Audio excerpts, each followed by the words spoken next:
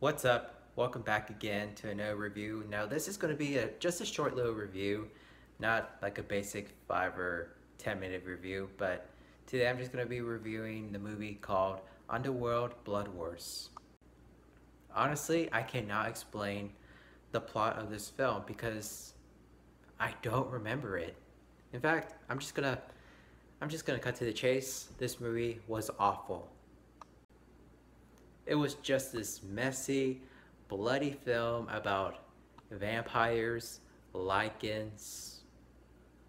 That's pretty much it. I will say that Kate Beckinsale does do a good job as her character. I don't even know what her character's name is, but she's good at it.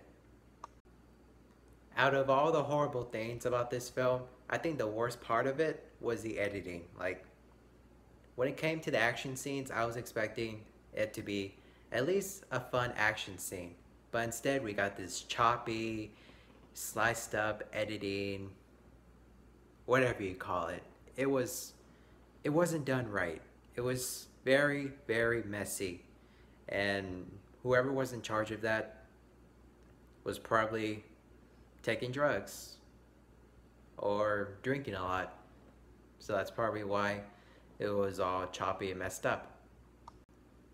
As I said in the beginning of this review, I said that I had no idea what the plot was.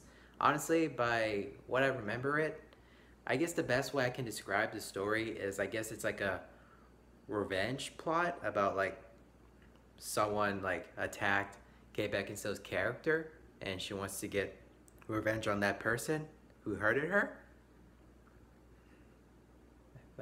That's just my way of describing it. The biggest disappointment for me with this movie is I just wanted some entertainment value. But instead of getting that, I just got a boring, bland, confusing, and most importantly, cringe-worthy film and a waste of my time. I'm going to be giving Underworld Blood Wars a 0.5 out of 5 stars.